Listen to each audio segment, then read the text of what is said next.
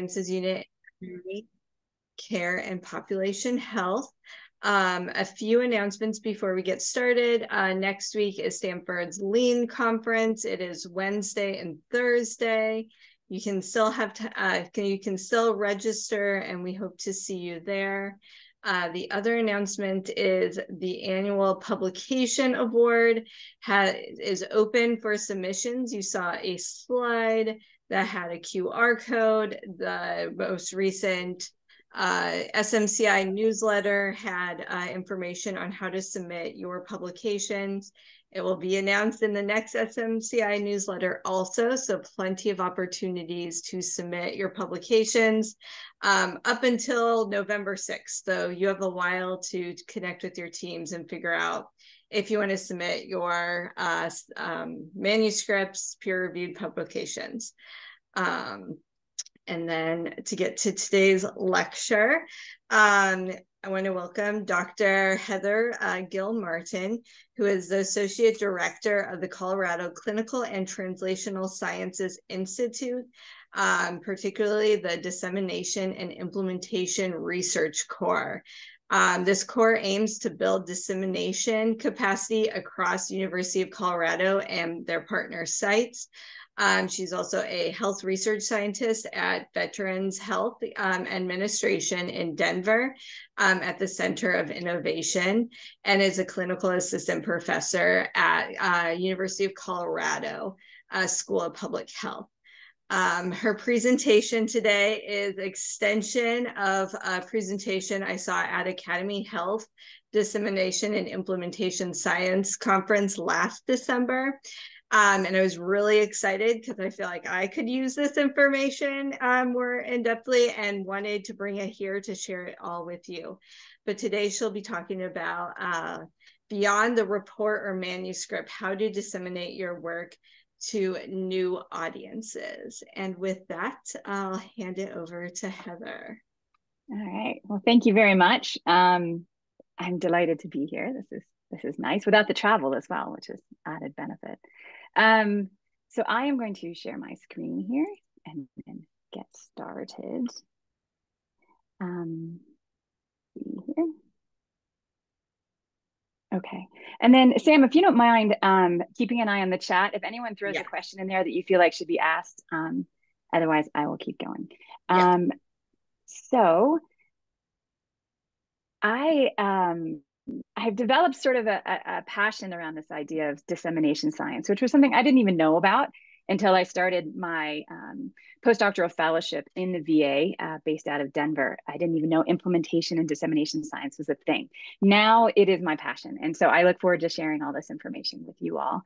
As a general overview for what I'm going to cover over the next 30 minutes or so, is I'm going to start discussing why you should actively disseminate your research, your quality improvement work, and even your clinical practice information.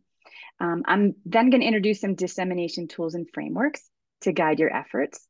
I will then end with tips and best practices that we've learned from about 2 years of running a dissemination consultation service for the Colorado Clinical Translational Sciences Institute, which I'm going to shorten to CCTSI.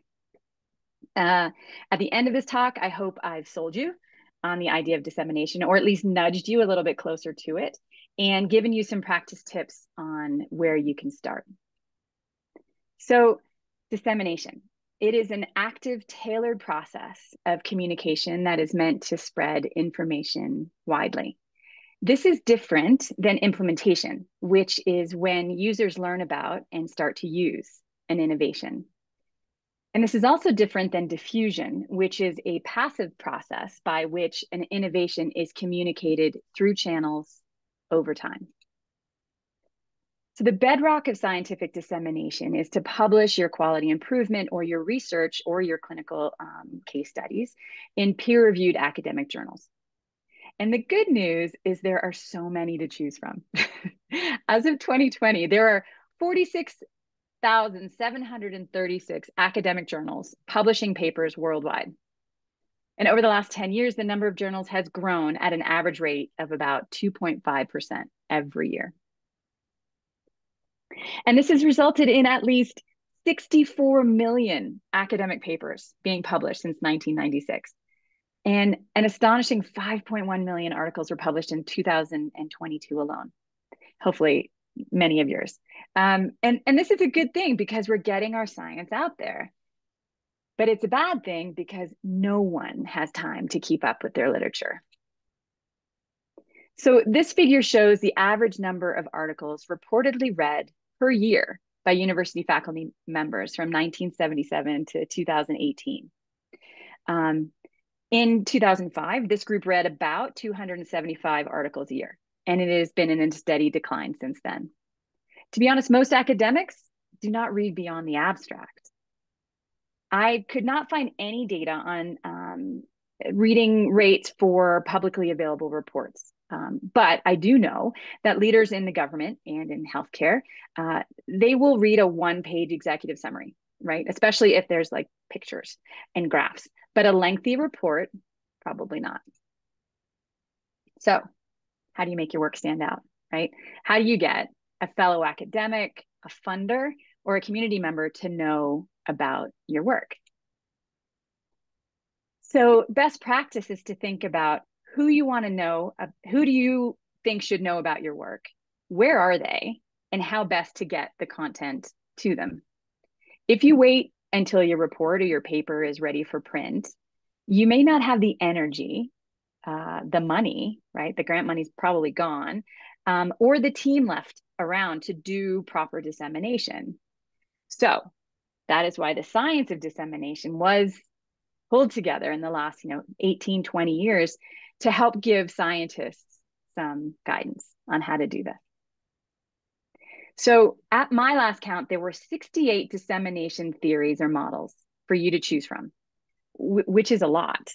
And fortunately, there are very smart people out there trying to make this work easier, including some of my colleagues from the University of Colorado. So this group created the Dissemination and Implementation Models in Health Research and Practice web tool. And the web address is on the slide. The interactive web tool will show you all the dissemination models currently part of the peer-reviewed literature. Or you can select from a list that these national economic experts recommend for your area of interest. Once you find one that seems like it's a good fit, you can learn about how the model has been applied in different populations and in different settings. And you can also find measures associated with the model.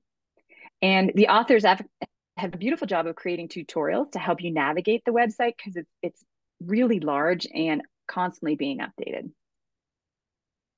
So according to the web tool, the most used dissemination theory is the diffusion of innovation. In 1962, E.M. Rogers published a book called Diffusion of Innovations, where he sought to explain how, over a period of time, an idea or a product gains momentum and diffuses or spreads through a targeted population. Through his research, Rogers discovered that the adoption of new ideas was a process, one in which some people are more likely to adopt new ideas easier or faster than others. As a result, 5 adopter categories were identified: the innovators, the early adopters, early majority, late majority, and the laggards, which are my favorite because on the screen, this guy wants his fax machine back, which is fantastic. In our work, we are often the innovators, right? Through reports, through manuscripts and presentations, we diffuse our work to early adopters, those who like shiny new things, right? But to cross the chasm where the shark is sort of circling, and to reach those early and late majority, we need to actively disseminate our work. Who lives in this group of the early and then late majority? These are our administrators, right? Our policymakers and the public. So another commonly used dissemination theory is from the world of marketing, and it's called social marketing theory. Social marketing applies marketing principles to societal objectives, such as improving the health and welfare of individuals and society. And this is rather than corporate objectives. So the theory guides the user to design their dissemination strategy based on 4 Ps: product, price, place, and promotion.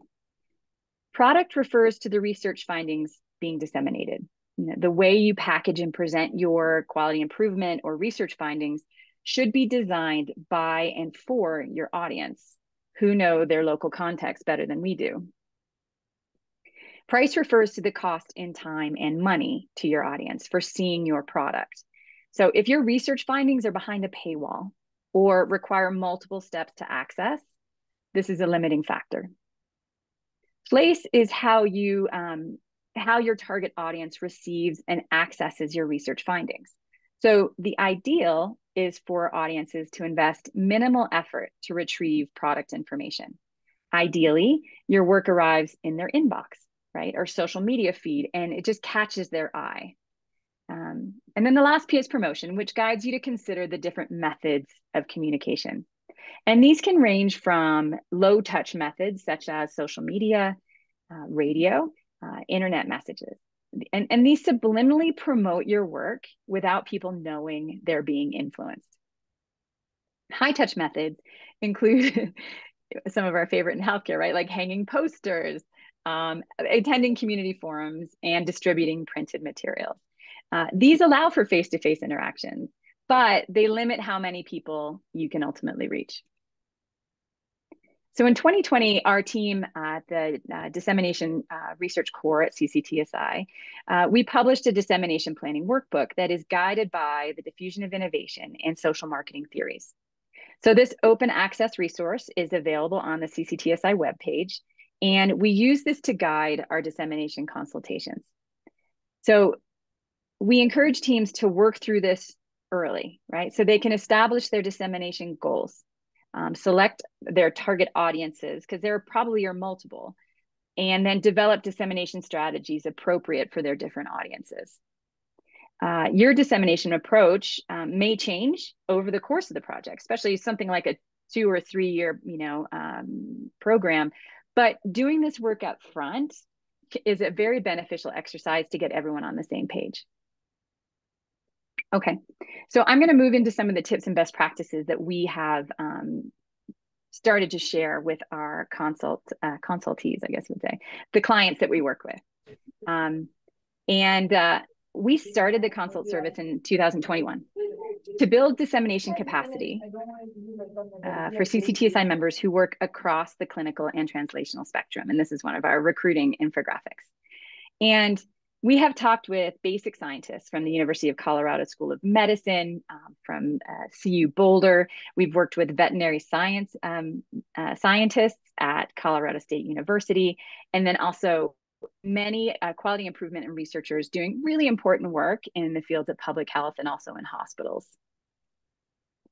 So the example I'm going to use is a consult we did with an assistant professor at CU Boulder who just had a new study funded, and I call her Dr. Luck, right? Because anyone who gets funded is lucky.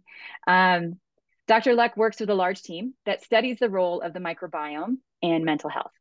And they have multiple papers to share and want to move their work towards clinical and policy impact, and also share that they just got funded for another phase of their studies. So the specific objectives for her team's consultation was to learn how to increase their web presence, how to engage with colleagues in online communities, and how to create engaging visual materials. So developing a web presence has benefits, right? The personal benefits of creating an online profile for yourself are to distinguish yourself from other clinicians, scientists, and researchers, right? Especially if you share a name with others in your field, or your name is tricky to spell. Another benefit is to automatically link your professional activities and publications and presentations to yourself. And also it can help facilitate collaboration, and it can make it easier to assess the impact of your work for grants, right? If they ask that in the section on reports, and then also for promotion. The professional benefits of creating an online profile include that your work is more likely to be found, right? And then read, and then discussed, and then ideally shared again and amplified online. You can connect with collaborators around the world, and you can engage in scholarly discussion if you're interested in doing so. And you can find jobs, right? Or speaking engagements, and also consultant opportunities. So the first thing we discussed with Dr. Luck and her team is that everyone should sign up for an Open Researcher and Contributor ID, which is also called an ORC ID. So ORC ID provides a persistent digital identifier that you own and control, and that distinguishes you from every other person out there. You can connect your ORC ID with your professional information. So any affiliations, grants, publications, peer reviews that you've done, and more. You can use your ID to share your information with other systems, ensuring you get recognition for all your contributions. And that saves you time and hassle and reduces the risk of errors. I use this most when I'm submitting papers to journals to make sure all my information is correct every time. So the next thing we discussed was that everyone should create a Google Scholar profile. Google Scholar provides a simple way to broadly search for scholarly literature beyond what you would find in PubMed. Google Scholar profiles are a simple way for authors to showcase their publications. You can check who is citing your articles, you can graph citations over time, and compute several citation metrics. So I've included a screenshot of my user profile. Once you click on that, you'll see all my work. And this can be sorted by title, by year, by number of citations for each publication. The other cool thing is that the profiles calculates a platform-dependent H-index to track the impact of your research, which is what is graphed on this slide. And this is helpful when you ask people to write you letters of recommendation, plus when you're submitting your annual review or a tenure packet. Plus, when someone Googles you, such as your peers, right, journalists, funders, or community partners, data from your Google Scholar profile that you are curating will pop up. So the next thing we discussed with Dr. Luck and her team was to look at her professional profile, which is hosted by the university, and to make sure it's up to date. So for the team, we encourage them to develop a program webpage that they can refer people to so they can learn more about the team, the work, any events, trainings, even recruit participants, and leave educational materials for people to access on their own without you having to send them. So we've worked at CCTSI, we've worked extensively with Dr. Jennifer Stevens-Lapsley, and here are two examples from her website. So the first is just the basic University of Colorado School of Medicine profile. And the second is the research team website, which is also hosted by the university. So I looked at the Stanford Medicine sites, and many people have blank profiles that could be easily updated to act as a professional web page. So at the beginning of it, just even make sure that all your titles are correct. But once you've curated your page and hopefully added in highlights and maybe some cool graphics or some links to presentations, we suggest that you share that personal link on your email tagline, business cards, if you still do those, and any social media bios, so that people can go there to learn more about your work. But this is entry level, right? If a team has the time and resources, we encourage them to build out a professional looking website to act as a single source for all your program materials. So the second request from Dr. Luck was to set herself up to engage with colleagues online. So why should we all be participating in online scholarly communities? The first reason is because it helps us to stay up to date, right, on news and publications in our field. It comes seamlessly into our social media feed or into our inboxes, and boom, we get to see it, right, instead of having to go look. It can increase the visibility of our work and stay connected to the field. It can help us engage with colleagues and establish our expertise in a particular subject area. And it can help you develop a platform to disseminate your work to colleagues and to the general public. We encourage people to do this before they have something to share, because you need to build your audience. So we encourage Dr. Luck and her team to look to social media platforms. And, you know, these are changing by the day, right? But depending on your audience, maybe they're on Facebook, maybe they're on Twitter X, maybe they're on LinkedIn, maybe they're on Snapchat, right? And if they're there, that's where you can go and have some scholarly communication. It's okay to just read for a while as well, just to see who's out there and what types of conversation are there. But eventually we encourage people to share something and include a link, right, to your amazing website, so people can then reach out to learn more. But this is just the tip of the dissemination pyramid. We also encourage Dr. Luck to submit their work to online news outlets, such as the New York Times Upshot or The Conversation, right, to get national exposure. Blogging and being a guest on a podcast are other options to share your work with new audiences. Last, of course, is the bedrock of scientific dissemination, which is the peer-reviewed literature. And Dr. Luck had actually developed a report for a national group and for some of her funding partners, and we encouraged them to submit that for peer-reviewed publication. So by this time in our consultation, which is usually about 45 minutes, people can be a bit overwhelmed. So we tell them to take, on one of these things at a time. You don't have to do them all, but ultimately it depends on the dissemination goals and the audience that you set when you started working on your whole program. So the last request from Dr. Luck was for guidance on how to create visually engaging materials, right? To help her share her work on her website, in presentations, and again on social media. And this is when we talk about visual abstracts, infographics, and videos. So a visual abstract is a visual summary of the key findings of a study, a report, or a publication. So like the executive summary of a report, it conveys the most essential points in a shorter format. It does not replace reading the full article, right? It serves to point out key pieces and to hook a reader to generate interest to go into your link and find your actual peer-reviewed literature or web page or whatever.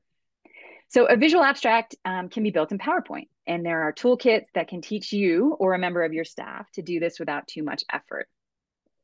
They are fantastic on social media, and I've seen them used in presentations, and I've actually even seen them as scientific posters. I recommend going to Dr. Andrew Ibrahim's website, which is on the slide, surgeryredesign.com, who created the visual abstract back in 2016. He is an architect and surgeon at the University of Michigan, and he has done a fair amount of science to show that the use of visual abstracts actually increases, people who are reading your articles, and ultimately citing your articles as well. So his open source primer is A Surgeon's Journey, is posted at A Surgeon's Journey Through Research and Design, and it's a must read. So Dr. Luck had some funding and was interested in creating infographics, which present complex scientific information at a level that diverse audiences can understand. So these can boost engagement and provide entry-level education about your work. They also look great on social media, in a newsletter or blog, and I have seen them picked up by news outlets. So if you're watching the news at your gym and your visual abstract or your infographic shows up and they're speaking to that, that is a successful dissemination moment. There are software programs available for you to create these on your own, and we can talk about that in the Q&A section if you have an interest in knowing about those. Or you can also work with graphic designers, right? You can get them online. You can contract with folks online through like Upwork or Fiverr, or ideally, there might be some graphic designers in your department. There are very talented people out there in your marketing and communication departments who might, be looking for something to do like this. Okay, so she was also interested in videos, and videos require design help, right? This is not something you can do on your own, but they can be an effective dissemination method that can break down complex topics into language and visuals that pretty much anyone can understand. So one of my favorite explainer videos is by Dr. Aaron Carroll, who co-writes the Incidental Economist blog. And he does a great job of explaining why you should actively disseminate your work. And so I am going to play this video because he sort of summarizes what I've talked about and then takes it to the next step, and in 6 minutes, which is super impressive. So I'm going to play this video for you all. It might be a little loud, so be ready. From 1856 to 1864, Gregor Mendel conducted his experiments with pea plants. Spoiler, remarkable success, defined genetics. In 1865, he presented his findings at the Natural History Society of Brno. In 1866, he published his findings in an academic journal. Then he went back to work. From 1866 to 1900, his paper was cited 4 times. 4! This was groundbreaking work in genetics, and no one knew anything about it. Mendel did very little to change that, so it wasn't until the 20th century that his contribution was rediscovered, and he was already dead. Publishing a paper is not enough. I'm talking to you, people in science. This episode is totally directed at you. This may seem self-serving coming from me and Healthcare Triage, but we're going to make an argument for more of you to do what we do. Disseminate. That's the topic of this week's Healthcare Triage.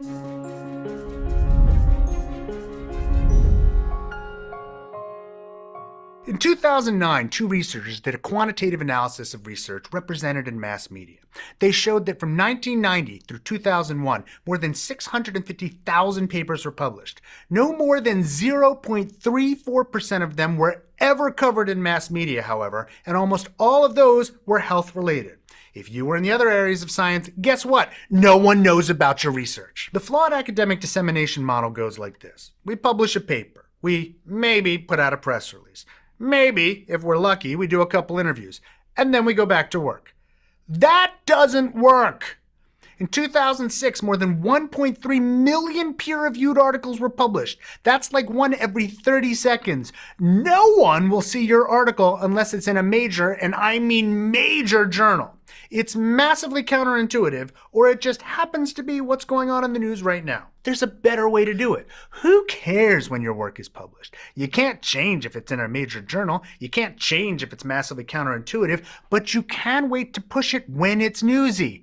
Wait until your topic of interest is in the news already and your particular contribution makes more sense to do a media push. Or make news yourself. Write an editorial or commentary. Write a viewpoint. Write a perspectives piece. Guess what? Those are what people read in the journals anyway. It's even what most journalists read. You can even write a piece for a lay audience about your work and pitch it yourself to major newspapers and websites.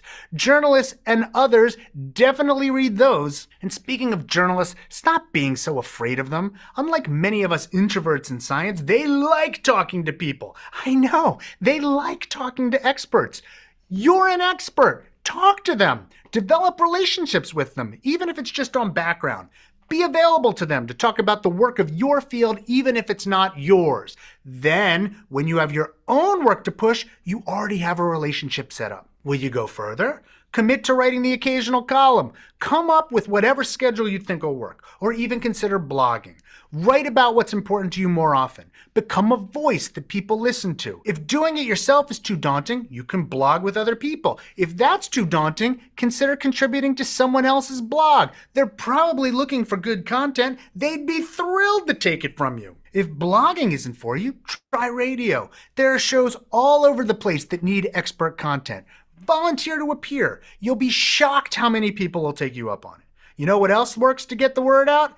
Video, like this. While I've got your attention, let's be honest about the downsides of doing all of this. It's not very likely that you will get a lot of academic credit for it. It's an and, not an or, to your regular work.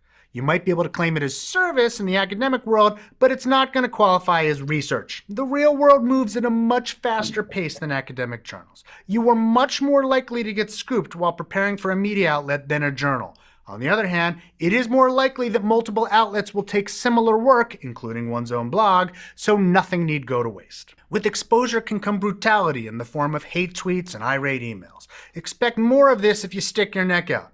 Some people find this to be a minimal irritant and easily ignored. For others, it could be significant, especially considering the tendency for women and minorities in the public eye to attract internet trolls. Additionally, exposure risks irritating colleagues by visibly sticking out positions they might not favor, or by, no doubt inadvertently, overlooking their work. And know this, there's not a lot of money in it. Don't do it for that reason. But the upsides are totally worth it. You're doing research because you think you have something to contribute. I bet you do. If people don't understand what you do, or don't understand your field, what's the point of it all? You have skills that not a lot of people have. You have special knowledge too. Share it. I bet you have something to say.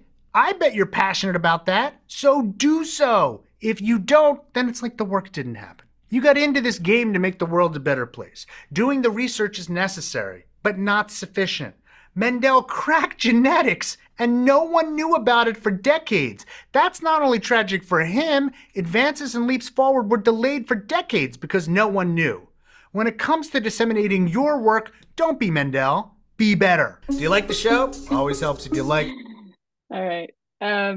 He's one of my favorites. But that's the impact of a video. And if you have the money and the resources, it is a really effective dissemination tool. From 1850. Oh. Okay, so in summary, today I reviewed, along with Dr. Carroll, why you should actively disseminate your work. I presented some dissemination tools and frameworks to help you guide your work, because it can feel overwhelming without those type of frameworks. Last, I went through a consultation with Dr. Luck, and where we discussed how to develop an online presence, engage in online communities, and create engaging visuals. Hopefully now, are feeling like on a scale of 1 to 10, you're like a 6, maybe a 7, right? Thinking I'm going to do this. And I usually leave a chunk of time, because if I can get you to like an 8 or 9 by the end of this talk, that would be great. So I will open ourselves up to some question and answers. But before I do, I just want to put in a plug that Stanford Medicine is partnered with the Stanford Center for Clinical and Translational Research and Education, which is also a translational science hub like the one we have at University of Colorado. And they are a fantastic resource for education, for trying to figure out how to engage new audiences to share your work, amongst many, many other things. So if you have not engaged with this group, I highly recommend it. So here's my contact information. And again, I'm pleased as pie to have shared this talk with you all. And I am now open for conversation, because it's a bit of a controversial topic. People get a little heated around dissemination for some reason. Thank you. That was great. And yes, put questions in the chat or hop off mute if you have a question. But to get ourselves rolling, my question is, do you have like a rule of thumb about how much resources we should plan for these activities for, let's say, a NIH type grant? Like, how much post after the study should you have devoted to this type of activity? So most grants now, at least federal grants, require a dissemination section, right? So you have to outline what you're going to do. And it used to be okay just to say, I'm going to publish 1 to 3 papers in these journals, right? Ideally, sort of different ones. I will attend a couple of my professional societies and give talks, and I will engage my community partners once. And that is no longer acceptable. Now they do want to see that you will engage audiences on social media, that you will potentially build out a sustainable website so that your work will be available to the public when the grant ends. So when you write those things, you should develop a budget for those. Social media is more or less free, but if you decide to create a logo, which is super fun to do with color schemes, you know, if you get that professionally done, that's going to cost you, $100 to $300. And then if you decide you want to do infographics or visual abstracts, get a designer engaged early and start, creating that content. Again, that's budgetary. Some of them can be graphic designers can be expensive. And then if you want to do videos along the way, those are budget. So we usually recommend anywhere between $1,000 and $3,000 in your grant budget for dissemination efforts, in addition to traveling to conferences and paying for open access publications, right? So that's what we recommend. We work with a lot of Colorado scientists putting in grants on their dissemination section and then their budgets. And then they actually write us into their grants as consultants, right? So again, over a 5-year grant, your project's going to change. So if you can write in and we will consult periodically with a dissemination expert, that section's going to get a thumbs up. Thanks, Sam. Great guidelines. Anyone in the audience, feel free to jump on in with a question.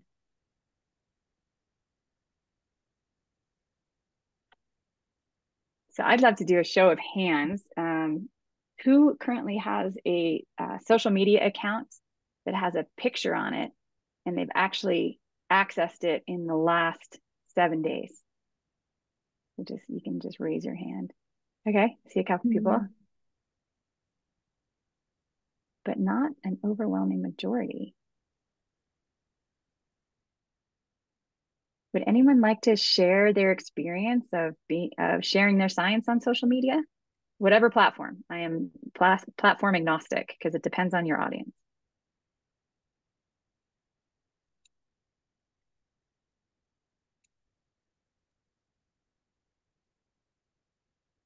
And if I don't hear from anyone, I'm going to call on my friend, Dr. Lucy Houghton, who's in the audience and is willing to come off mute. I have a feeling.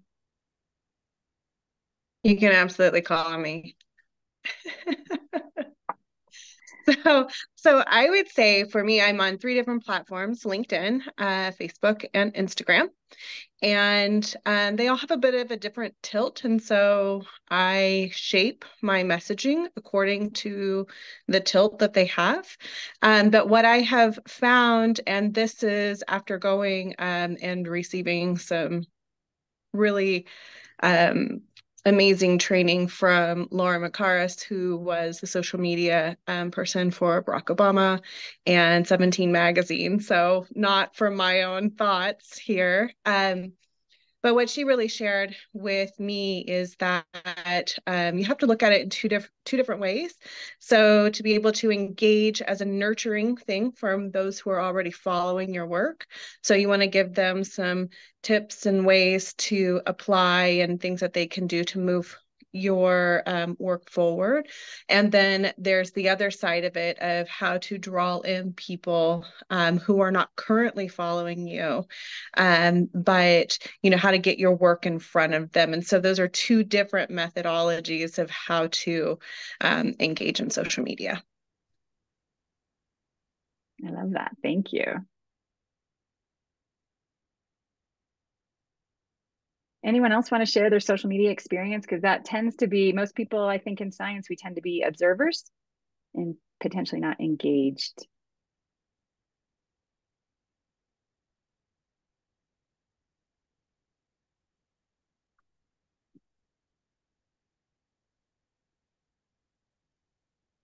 Can I chime in? Yes, please. Thank you so much, Heather. This is a really great chat. Full disclosure, I work really closely with Sam in the Evaluation Sciences unit. So, but I'm super excited to hear your talk. And I had a really great experience on Twitter. And actually used it. And so this is a question. I had used it to live tweet some conferences, which was great because it was nice to be able to kind of have those notes available. And then I got followed by folks at the conference. I think for one of the conferences, I was one of the top posters or top being followed, which was super exciting. And then it was bought and is now X, and is having some reports of NPR has dropped off of X entirely. And so my question is, I had this great experience. I was feeling really good about things. And then I have concerns about the platform overall. And, how do you manage that kind of stuff? Because I think our social media landscape is going to continue to change, either for these reasons or others. And I wonder if you have any thoughts about that. Yeah, thank you for that question. It's one that we get often. People, our social media landscape is changing, right? I think during COVID, Twitter was a fantastic platform for us to share, clinical experiences and science.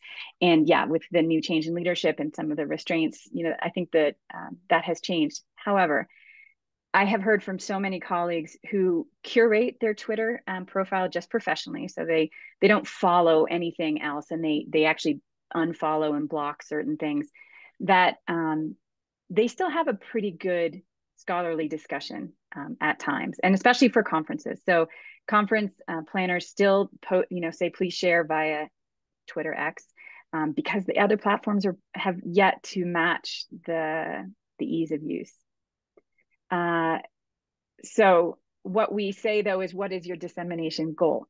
At a conference, if you're there to share quick thoughts for people who are not there, or to connect with others who are also at the conference, then it's probably appropriate for you to use the proper hashtags, because Threads doesn't do hashtags, right? So it's hard to track based off that platform doesn't work in the same way. If people are on Facebook at a conference, that's another option. But so really it depends on what your goal is.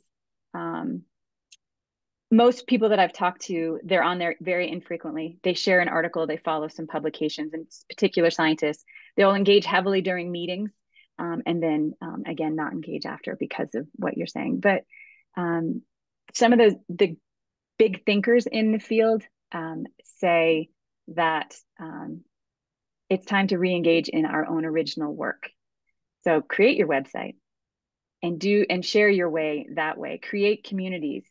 Blogging is another one. Podcasting is another one that is less influenced by some of these current powers that are using them maybe not the way they were originally intended. But yeah, more to come. It's a bummer, because Twitter was fantastic. Yeah, thank you so much. And the remembering what your goal is. I mean, we can do that. That's what we do in research and quality improvement all of the time. Like, what's the goal? What's the goal? What's the goal? So that's a helpful true north. Thank you. Yeah, absolutely. Just saw a question posted by Noah in the chat. Would you like to come off mute and ask it? I think I can do that. Hi, everyone, and thanks for the presenter. That's excellent.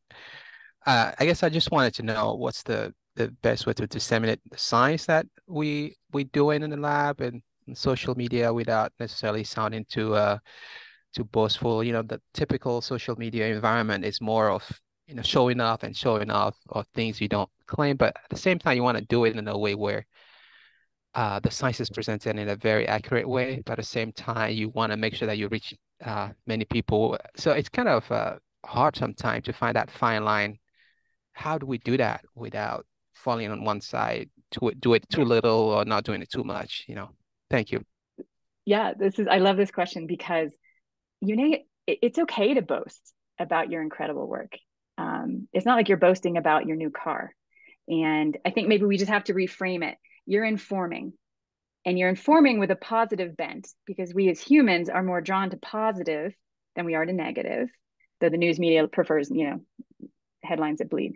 So if you can reframe that to say, how do I share my work in a positive frame so that people will lean into it and think, I want to know more? Some might say that's boasting, but I would say as scientists, we have to fill the void. We have to talk about science. Peter Hoetz from Texas, he's a vaccine scientist, and he's been giving talks around the nation this year talking about that we as scientists, if we don't talk about our work and boast about our work, and the truths of science, ads will fill that void, who don't have our knowledge. And they do it quite well, right, with vaccine myths and which is he's trying to battle. So that's just a mind frame. The other way to do this, though, Noah, and one that I've loved seeing done, is that if you have a mentor who is on social media, they post about your work. They're bragging on your behalf. Your department chair is posting your work. You write it, but they boast and they they don't say my mentor. They say I want to share this incredible work coming out of our group. And then they tag you, and then you can follow up on it. So it's not so much that you're talking about yourself, someone's inviting you to talk. So if you have a mentor, if you have an advisor or a senior scientist in your world who already is on social media, ask them to promote your work, and then you take it from there. We also do things at the University of Colorado where our CCTSI has its own social media feed.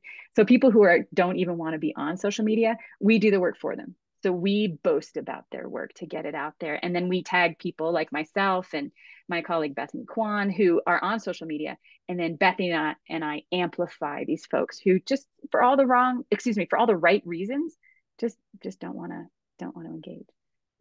Does that answer your question? It did. Thank you very much. Appreciate it. I think overall we've been at least myself, been very shy and not I don't want to sound too boastful in the science field. And so it's helped to hear that we should try to be a little bit of that in order to share the message. So thank you. Humility is an admirable trait. However, when you are trying to sell your work, you never hear someone saying, well, this is the second best car on the lot, so you should definitely think about it. You know, they're like, this is the best car on the lot. And so dissemination science is based off of sales and marketing. And so put that hat on when you're starting to think about it. Yeah, and then supporting and elevating each other's work. We have folks in the VA who do that brilliantly. Dr. Ash, if he's still on, is one of the greatest. He started a social media presence a long time ago and really brought out voices of some of us up and comers. And it was just the coolest thing to all of a sudden see someone had cited your work. And then you got to continue the conversation. So if you have that platform, please use it for others.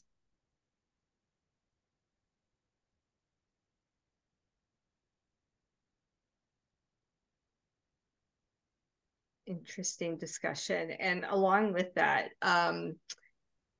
so I always think of like studies coming out in terms of like the publications, as in like your packaged messages or your packaged results. Do you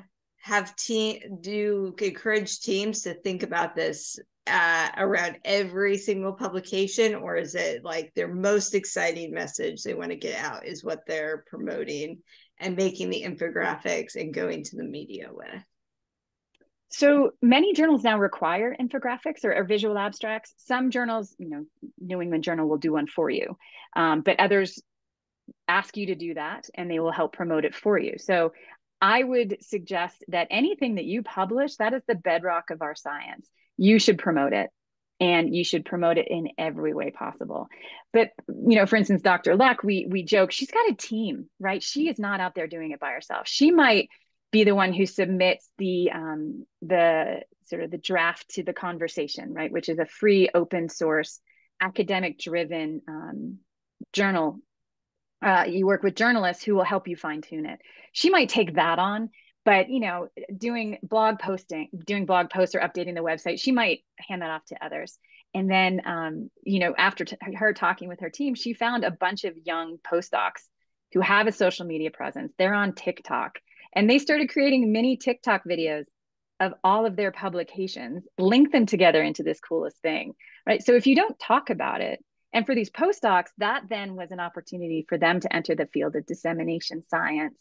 And some of them actually have come to our University of Colorado D&I training, because I think the next generation appreciates that it's going to be hard to find your audience and, you know, and carve your way into the existing level of full professors and funded scientists, right? So they're going to have to actively disseminate.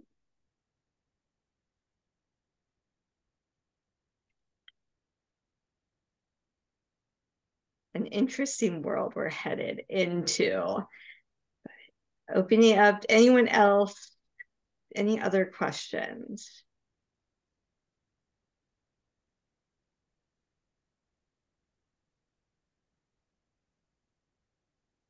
I have a question for Dr. Gilmartin.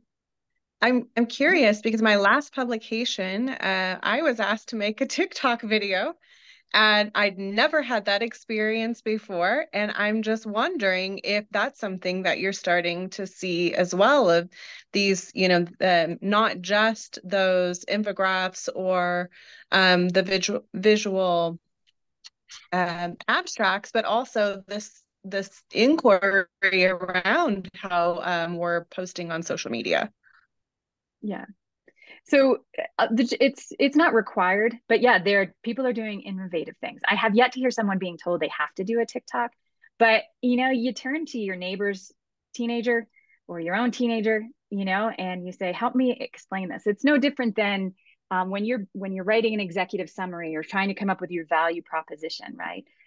You're meant to go to your family and say, does this make sense? And if they say, I have no clue what you're talking about, right? You haven't explained it well enough. Same thing. Can I sell this over a TikTok, over Snapchat, which I don't even know how to get on to Snapchat, right? But if I had a Snapchat community, I would, audience, I would go find my teenagers and say, hey, put me on there. And that's the next generation. So, and have fun with it. I mean, this is like silly stuff. It can be so fun versus, you know, writing that last page of your discussion that you just want it to be done. That's all the hard work is done. And now you get to create pictures and images. And as like Erin Carroll said, you know, reach out to journalists. They want to talk to us. And if we don't do that, they're going to talk to people who they shouldn't be talking to. And, you know, have some fun with it. Anyway. Science is too serious anyway. We have to have a little bit of fun. Agree. And do you have any recommendations for reaching out to journalists? So I mean, I'm a reader of the New York Times. I'm a born and bred New Yorker. And so they have their bylines there for a reason. And so you can get on there and you can reach out. And I've done it a couple times. I have a colleague and I were fighting to get a letter of the editor into the New York Times, and neither of us have done it yet. But, you know, you just reach out and say, I have a thought or an opinion if you're interested. And the worst that they can do is not respond. But they're definitely not going to respond if you don't reach out. Podcasts as well. Those are fantastic places to go. They need people to talk to. Great. Okay. And you don't have to do hair and makeup if you're on a podcast, right? So like easy peasy. Awesome. So one more minute. Any last minute questions? Okay.